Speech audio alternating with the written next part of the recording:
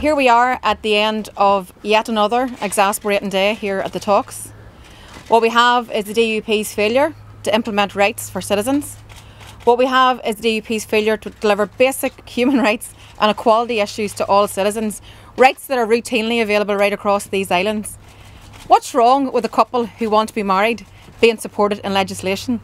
What's wrong with a family who've been bereaved over 45 years ago having access to legacy inquests? And what's wrong with someone who wants to live and speak and live their life through Irish being supported in legislation? Those are the problems at the core of why the executive is not yet up and running. So we have a very, very limited time ahead of us, a period in which we need to see those issues progressed.